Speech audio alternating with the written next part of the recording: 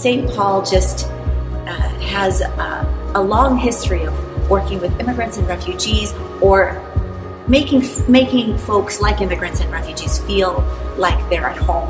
There's an incredible diversity of people, people groups. It's such a diverse community, ethnically and just culturally.